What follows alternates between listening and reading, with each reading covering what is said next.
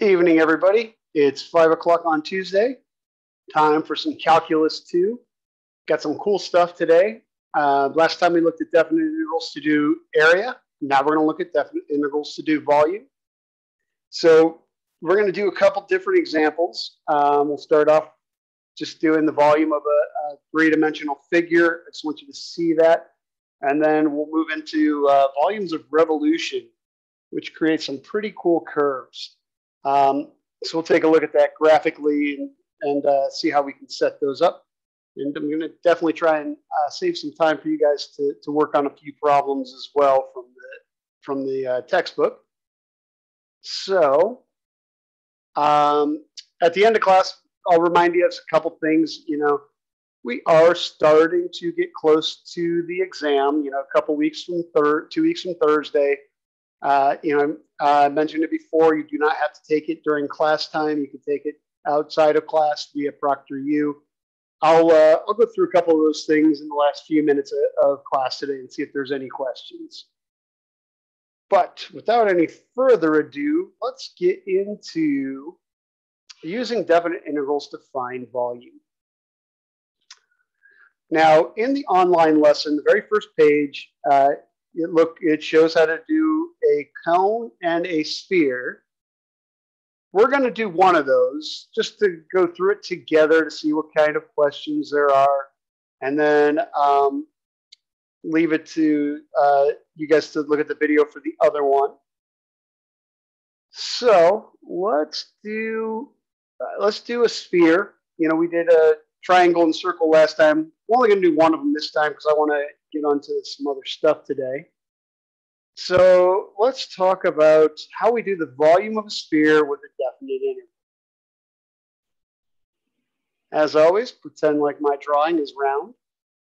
So now we don't just have a circle, we have a three-dimensional sphere. All right. You're going to see it's very similar to how we did do a circle. And what we're going to do is we're going to look at the ith slice. Now remember the idea behind this. The idea is that I'm making this slice, so come on here, just to kind of give an idea of what that looked like. So there's our ith slice, and we're making it so thin that we can assume that those sides are vertical. All right. We can do this on a set of axes. Don't have to, but I think it helps us see the relationship. We'll say this is a sphere. Let's do it in general.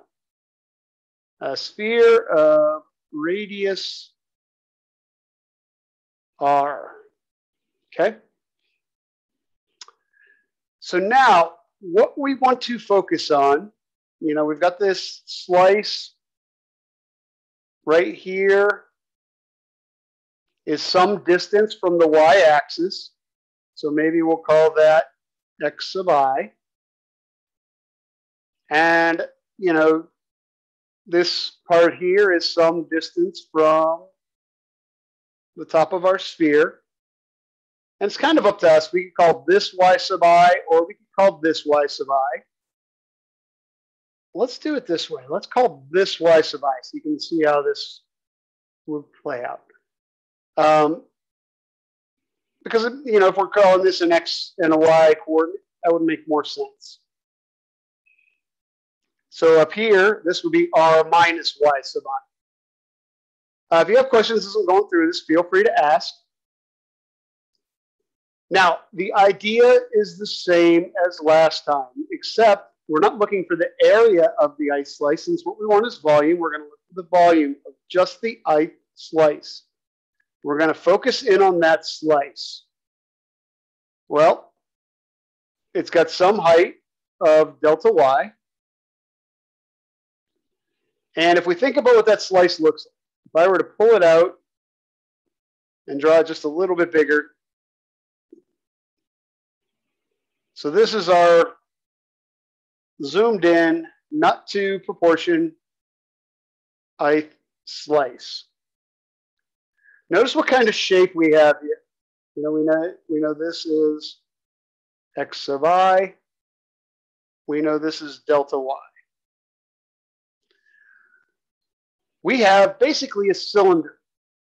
So the volume of the ice slice is the volume of this cylinder, which is the cross-sectional area, right? If we were to look straight down this thing, we basically, this is the top-down view of this. X of I, our cylinder would kind of continue down that way. So we need the cross-sectional area, which is the area of this circle of radius x sub I. So pi times x sub I squared, and then times the height. So times delta y. So there's the volume of the ice slice. Now our goal is going to be to sum up all the slices that make up the whole sphere. But there's something we should notice before. What do we notice at this first step that we have to change, that we want to fix before we start to put it in a summation or a definite interval?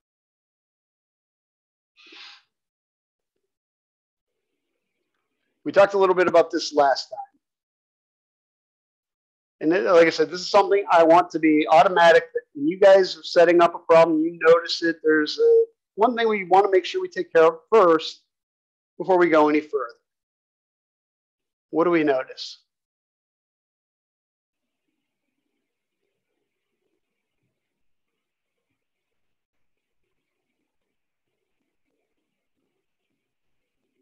So at this point, a little alarm should be going off in our head because we have two variables in here, delta y and x. So we would like to get x sub I in terms of y so that this is all in terms of one variable. I mention this because you're going to see this in a lot of the problems that we do. So we need some sort of relationship between x sub I and y sub I. Well, we have one, and it's very similar to the relationship we did last time. So we take, if we draw a line from the center out to the edge of our sphere, well, that's a radius length, so that's r. We know that this length here is x sub I. This length here is y sub I. So from our Pythagorean theorem, we know x sub I squared plus y sub I squared equals r squared. We want to sub in y sub I, sub out x sub I. So x sub I squared equals r squared minus y sub I squared. We actually don't even need to go any further because we have x sub I squared right there. There is our substitution.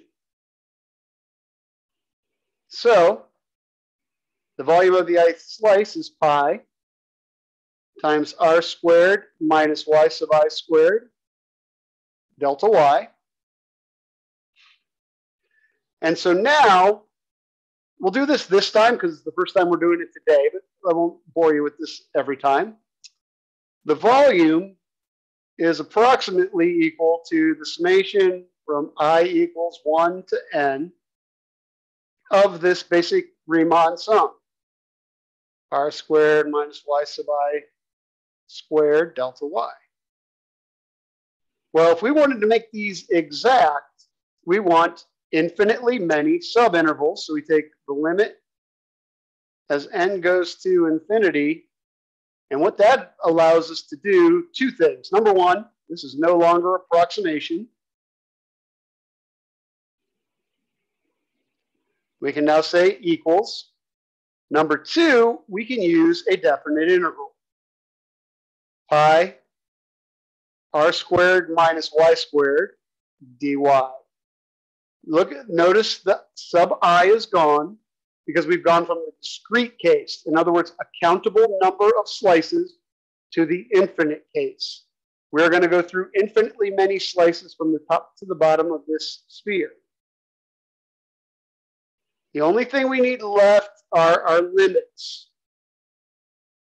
And notice y sub I is this vertical measure here. You can go all the way down to here and all the way up to here.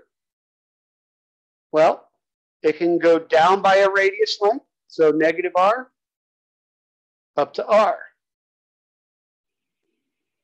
And those are our limits. This definite integral will give us the volume of the sphere. We're going to prove that in just a second, but before I go any further, any questions about how we go? I lost my square on it.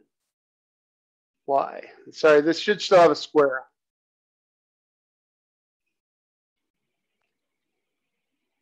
Any questions about the setup of this definite?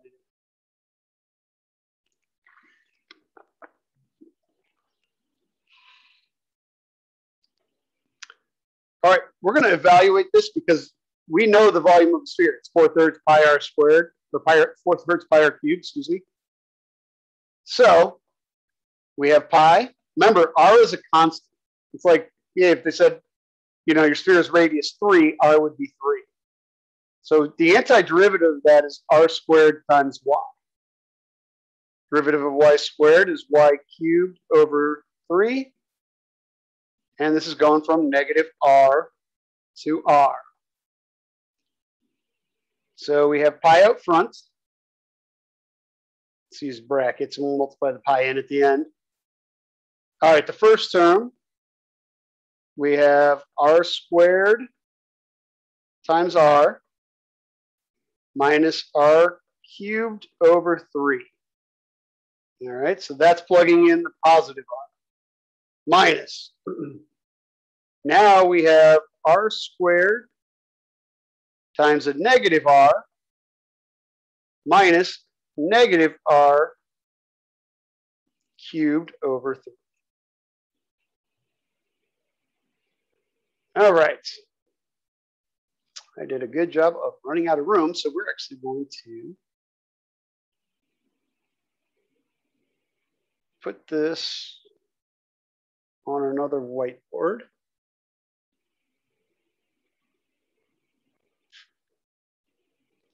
Actually, what we'll do is we'll erase that top view. I want to keep it all in the same slide.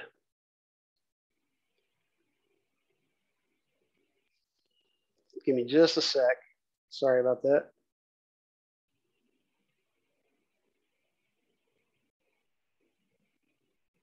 Okay.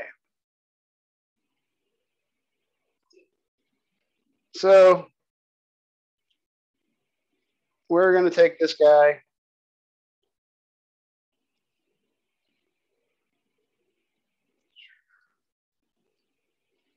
and we're going to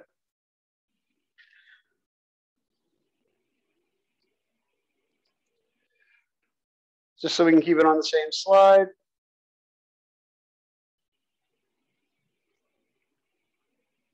All right, come on. Give me just a sec. Fighting with the tools here. We're going to bring it around.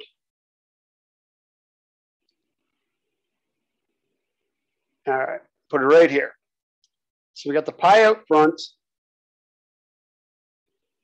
R cubed minus R cubed over 3 for the first part. Minus, now here, r squared times a negative r is going to be a negative r cubed. And this will be minus, this will, negative r to the third is also a negative r cubed over 3. So we have to keep track of what we're going to do with all these negative signs. So first off, we have r cubed minus r cubed over 3. Let's not do anything with that yet. Here, distributing that negative sign to there is going to give us a plus r cubed. Distributing this negative sign to here, a negative times a negative is positive. This is going to make it negative again. So minus r cubed over 3. So, a couple different ways we can do this, but basically we're going to have 2r cubes, that'll take care of this one and this one, minus 2/3 r cubed. Well, 2/3 is, 2 is 6/3. 6/3 minus 2/3 is 4/3. So there is our 4/3 pi r cubed, which is the formula for the volume of a sphere. So we did this one in general because I wanted you to see how you can derive formulas for these things using definite integrals. In this case, we derived the formula for the volume of the sphere. Now think about what we did. We took a slice, and again, the way we do slicing is we choose a slice that makes our object easier to deal with. So we choose a slice in this case so the sides are straight up and down. It's a similar slice to a cone, actually. You use a cylinder as well. The slice is arbitrary, and we give it a constant width, or height in this case. And then we say, okay, well, let's put on some of the characteristics of this slice. Well, it's got a radius of x sub I, and it is y sub I above what we denoted as the origin. And then we focus on the volume of the ith slice. So again, it's this idea of slicing, taking something that is big, narrowing our focus. That's what allowed us to come up with the v sub I. Then we find any relationships we need to make sure these variables match. That was what we did here with the right triangle. Then, once we have that, we set up our Riemann sum, which is our definite integral. Questions about this?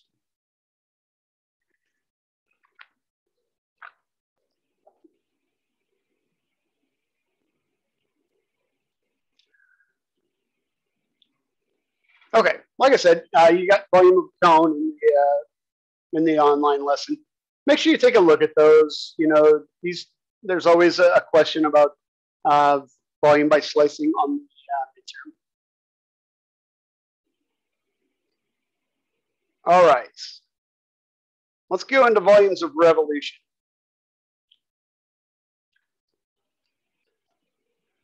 So volumes of revolution, let's talk about what they are first off. So I'm going to be using this program here today. This is a nice program, especially for Calc 3. I use it quite often. I'll put that in chat. But we're not going to be doing three-dimensional. Well, we are doing a 3D graph, not that. So for volumes of revolution, you go to add to graph, and we want to add a surface of revolution. Now, they've already got a couple in there. And we'll go ahead and use these. I want to start with a basic example first, though. Okay. So we're going to start with this in the xy plane. This is the graph of square root of x. We're going to add to this and look at some variations of it. So very first example, we're going to take y equals square root of x.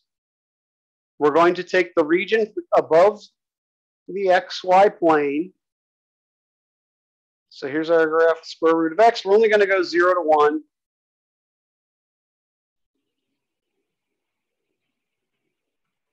And this is our region. And what happens is, in volumes of revolution, it gets revolved around an axis to create a 3D object.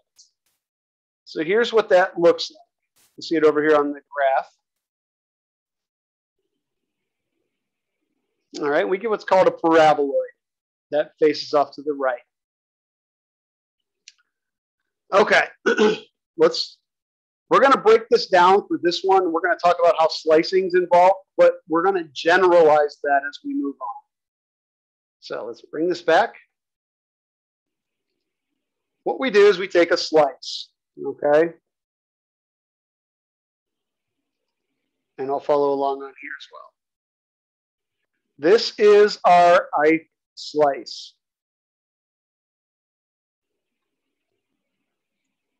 Okay, well now that slice gets, whoops, sorry, I didn't do that. That slice gets rotated around. And notice what it makes. It makes a cylinder. All right. So this ith slice gets rotated around. You can see why I'm using the 3D plotter. It makes a much better image than I do. That gets rotated around, and what we're going to do is we're going to take a look at just the ith slice, and then we'll generalize. Well, the ith slice has the shape of a cylinder. So the volume of the ith slice, well, it's going to be equal to the cross-sectional area times the thickness, or the height here, or the width, whichever you want to call it. Well, because we make all these slices have the same width, that's going to be a delta x, because we've got x in the horizontal and y in the vertical. Now, the other thing we need is to figure out basically the cross-sectional area of our slice. So if I were to pull our slice out,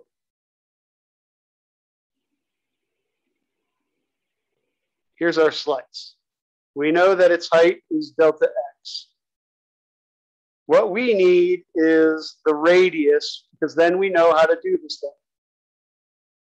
So we're looking for the radius of the ith slice. Well, notice what it does. It's the distance from the x-axis up to our function.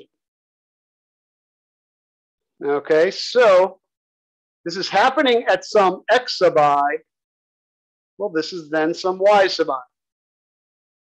And again, guys, we're gonna look at this. I want you to see where it comes from, but then we're gonna show you some ways to do it without having to go through all these steps. So that means this guy is y sub I. So the volume of the ith slice, y sub I squared, delta x. Forgot pi. This is a cylinder. Pi times y sub I squared, delta x. Now, just like we've talked about before, here's our discrepancy in variables, right? We want to integrate with respect to x, but we've got a y in there. So we need the relationship between x and y. That's going to be the function, which is right here. So the volume of the ith slice is pi times square root of x sub I squared delta x. Absolutely, we can simplify this. We always want to simplify it as much as possible. Pi times x squared delta x. That's the volume of the ith slice. Well, then that's going to give us the volume as a definite interval. So pi times x squared dx. And the last thing we need are our limits. Well, x is going here from 0 out to 1. And that integral will give us the volume of this 3D region that we had on this. Let's take off our rectangle for a sec. The volume of this solid is going to be given by this formula here.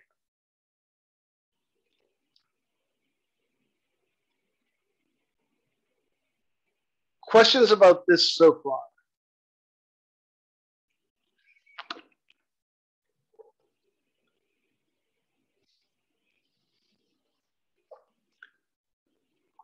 Okay.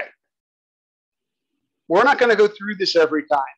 What we can do is boil this down to just identifying the radius or radii. Okay? So what do I mean by that? Well, let's add another graph.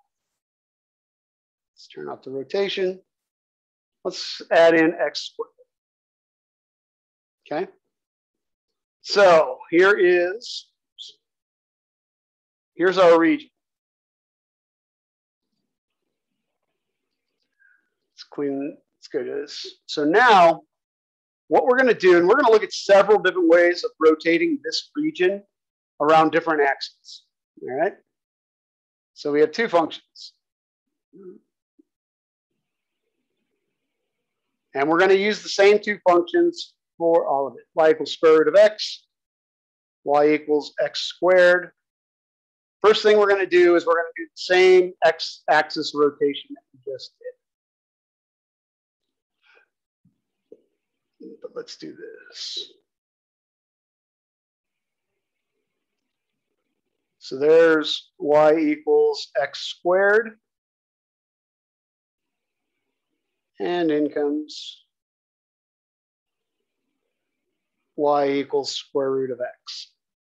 Now there's a natural area bound between these two, or natural region, because that's going to be the first thing you want to do. Get your 2D graph and clearly identify your region. Now what's going to happen is this is going to get rotated around the x-axis. Now if you notice the difference in this one, now the inside is not completely full. So you might hear it referred to as the disk method versus the washer method. What we did the first time when our bottom graph was 0, this would be called the washer method because the whole thing is filled in. And all we needed was the radius of the curve. Now, this was what's known as, this is the disk method. The washer method is when that inside is empty. Let me show you why that is. All right, so, whoa. I think I just lost my whiteboard. Oh, good, it's still there. Whew.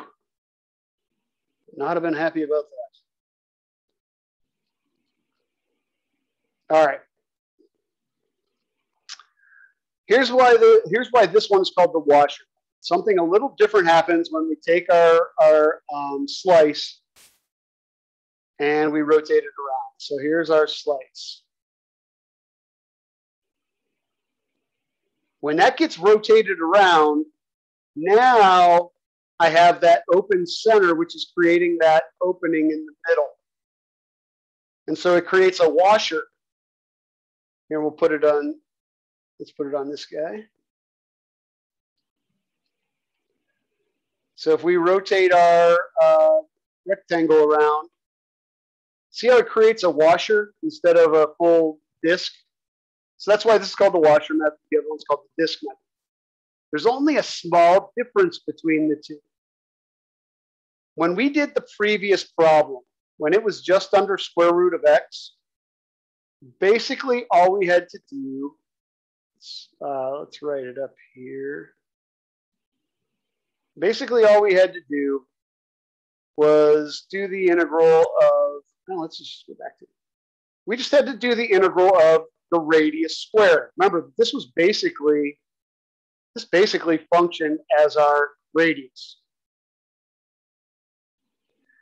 Now, we're going to have two radii. We're going to have one that goes all the way to the outside curve and one that goes to the inside curve. So, basically what happens is we take the volume of the whole thing, subtract out the volume, smaller. So let's talk about that, what that would look like in two integrals, and then we'll break it down. All right, so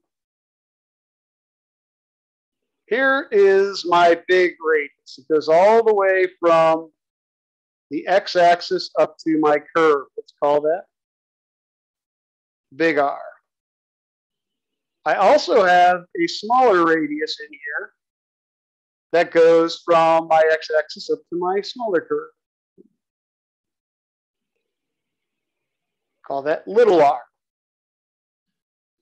So here's what's happening. I'm going to do the volume under the big one. So that would be pi, be consistent here. So right now we're doing the volume under square root of x. We already know what that looks like. We've done it before. But it's going to be pi times big R squared dx. We're going to subtract out the volume in the little one. So pi times little r squared dx. Now we're going to need limits on these. And notice in our curve here, there's a naturally bound area between x equals 0 and x equals 1.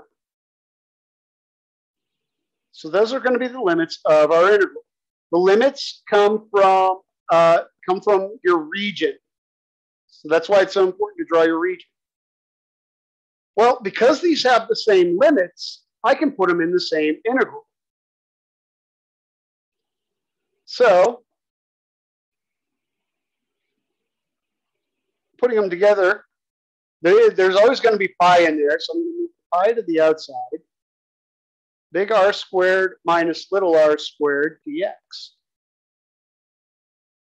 Now, the only difference between what I'm doing right now and the one we did before, little r was 0. Otherwise, it's the same thing. And we identify these the same as before. It's based off the function. So big R went up to the purple curve, which is square root of x. So it's going to be square root of x squared. Little r right here goes up to the blue curve, which is x squared. And that integral will give us the volume of this solid right here. So we have two things, we have two things that are pretty similar. We've got the disk method, which is going to be pi times the integral from a to b. Again, it'll be based on your region of your radius squared dx. I like putting pi on the outside, but you don't have to.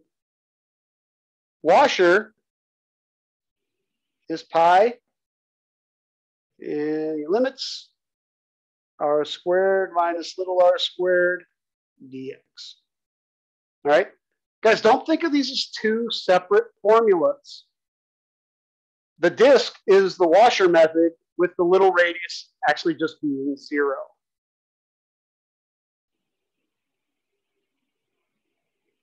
We're going to look at a couple more examples of these because I want to get really beat home the idea of how to pick out the radii. But this is all that's going on. It's basically we have our slice is a cylinder, sometimes with an open middle. That would be the washer. No open middle's the disk. So that's where the radius squared's coming from in the pi. And then we just incorporate our limits.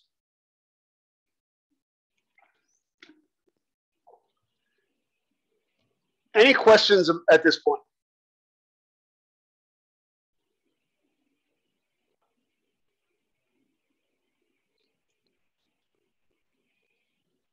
All right, let's go around some different axes.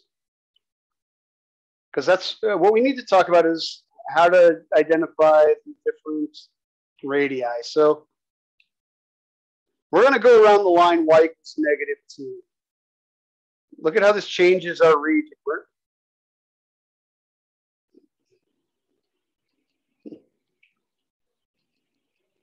It didn't change our region. Why didn't it?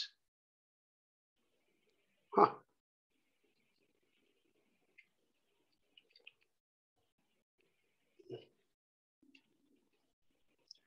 Sorry, guys, this should have changed the region. I'm not missing.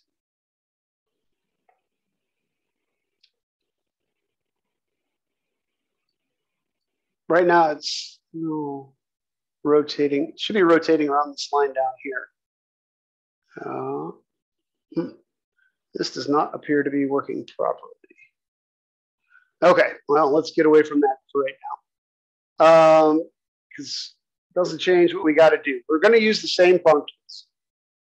Y equals square root of x. Y equals x squared. We're going to go around a few different horizontal and vertical lines, all with the same. Okay. So let's color code these. Once you get good at these, they become pretty easy and fun to do. So there's y equals x squared.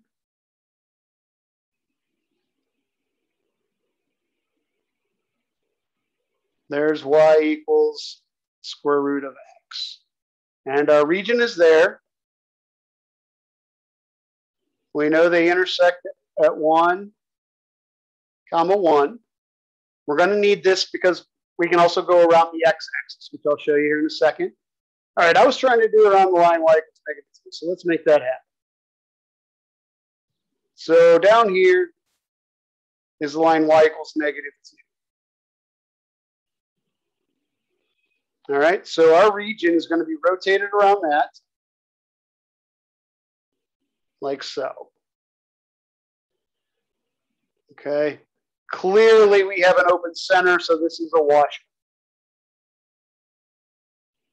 All right, so here's our goal. We have to identify big R and little r. So big R is going to be from our outside curve to our axis of rotation. All right, so that's going to be big R. Little r, real similarly, just to keep these things straight, is going to be from our curve to our axis of rotation. That's little r. So as we go to write this up, we already know the format. Volume is pi. We know for this one, x is going to go from 0 out to 1. So that's staying consistent. 0 to 1. It's always going to be the bounds on our region as if you were doing area between curves.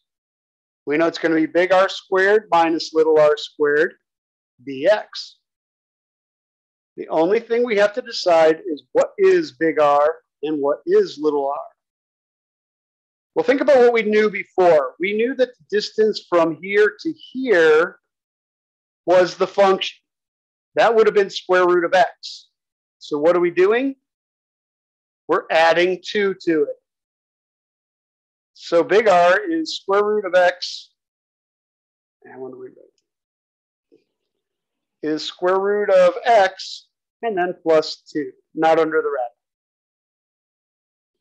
Real similarly, little r, we knew from here to here would have just been the function. That would have been x squared. So we're adding 2 to it. X squared plus 2 squared dx. That's it. I mean, yes, we got to compute this thing. By hand, it'd be a little messy, but we have set up the definite integral to calculate the volume of that region that would be created revolving this around the x-axis. Questions about that?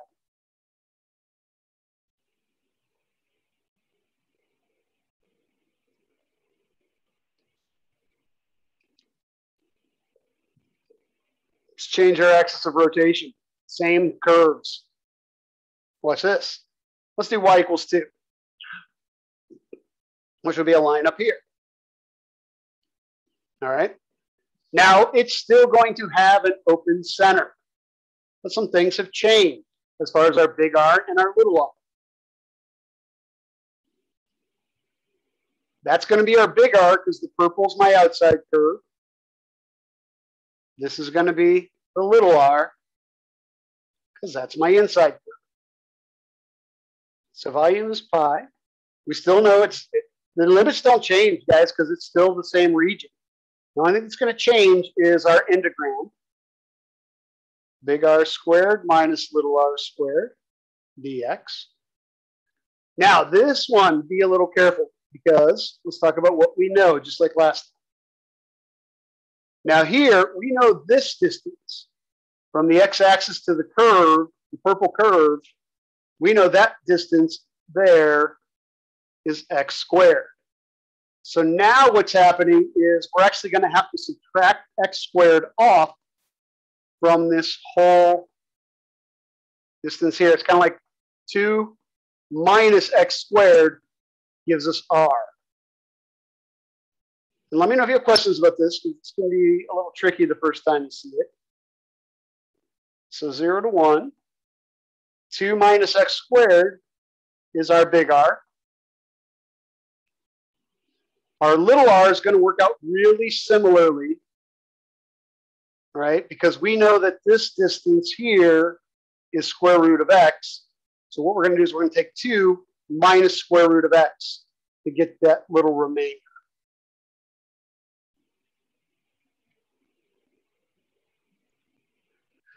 And I'm drawing pictures in every one of these that we do because to me, that's the key. That's by the picture is how I'm deciding the radius. Questions about either of these two?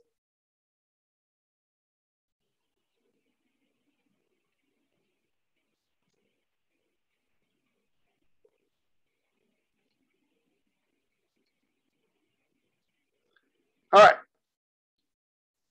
Let's revolve one around the y-axis, and then we can try some. I just want to see if any questions come out. Because there's only one extra step in that case. We'll use the same two curves. Y equals square root of x. Y equals x squared. So here's square root of x. Excuse me, that's x squared. And there's square root of x. Okay. Now we are going to rotate around the y-axis. All right. So this is going to be our axis of rotation instead of the x. So we're coming around this way. The biggest thing, here's the biggest difference. Our slice now goes this way and has a delta y instead of a delta x. All right. That's the only difference. But that does mean we need to integrate with respect to y instead of x. So we're going to need the inverses of both of these functions. So in this case, we're going to solve for x, right? So let's keep the colors the same. So that would be x equals y squared is the blue curve. And for this guy, x equals square root of y. Because we're going to need the curves to be in terms of y now.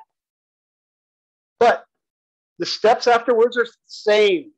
Notice if this thing rotates, we're going to have an open center. Because there's the outside and then there's the inside. So we've got a washer. So right off the bat, we already know that this thing is going to have the form of pi. Don't forget the pi. Always put that in there. Big R squared minus little r squared dy. Okay? Now, one thing I want to point out, and it won't be really obvious, because this intersects at 0, 0, and 1, 1. Our limits now need to be y values. So I'm going to use the y value of each point. It just happens with the curves that I have that it happens to be 0, 1. But realize that those are the y values this time, not the x values. Okay. It just so happens that because of where these intersect, that we get exactly the same limits. That normally won't happen. So make sure when you're integrating with respect to y, you use the y values of the intersection. When you're integrating with respect to x, you use the x values. All right. Okay, guys, only other thing we have to do is identify big R and little r. Big R. Big R is going to go from the outside curve to our axis of rotation. That is just the function in terms of y. Well, for the purple one, that's square root of y. So, square root of y is going to be our big radius. Our little radius goes from the inside curve to our axis. Our blue curve is y squared. So minus, sorry for all the colors. Keep forgetting to change it back. That will give us the volume of that solid. So just remember, if you're going around a vertical axis, you want to do it in terms of y. A horizontal axis, you want to do it in terms of x. We can do the same thing as last time. You know, say we want to go out here, x equals -3, okay? And we want to revolve all the way around this. Don't make it, don't make it too hard. All we need are the big R and the little r. Sorry, I know my drawing's getting a bit messy. Big R, it's right there. It's the function plus 3. Little r, right there. It's the function, which is this distance, plus 3. So the volume in that case, limits don't change. Always gets multiplied by pi. Our big R is square root of y plus 3 squared. Our little r is y squared plus 3 dy. Oops, sorry, squared. So with these volumes of revolution, and I know I was going a little quick there at the end, but it's because I wanted to give you a chance to try a couple. That's all we need to look at. What I want you to do is I want you to draw your region.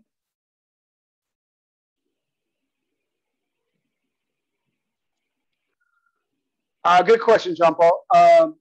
John Paul asked if we'll do anywhere our axis is a linear equation. We won't be doing that this semester. It can be done. It gets a little bit. It's interesting, but it's a little outside of where we're heading. So we'll only be doing either a horizontal or vertical axis of rotation. So guys, when you're working on these problems, here's the things I want you to take away from this, from what I was doing. Number one, very clearly draw and shade your region, because that's where you're going to get your limits from, and your big R and your small r, if there is a small r. If the small r is 0, set it to 0. Identify your big R and your small r, put them into either the disk or washer with your limits. And we're going to do a couple from the book, from the activities in the book. So there's the book there. And for time's sake, I only want you to set them up. So you can use technology to calculate them. Then what I just put into chat is the answer key for all of them. So have Symbolab up so that once you set one up, like this one I got here in lime green, just put that into Symbolab and check out your answer. If it didn't work out, call me in. Let's figure out why. All right.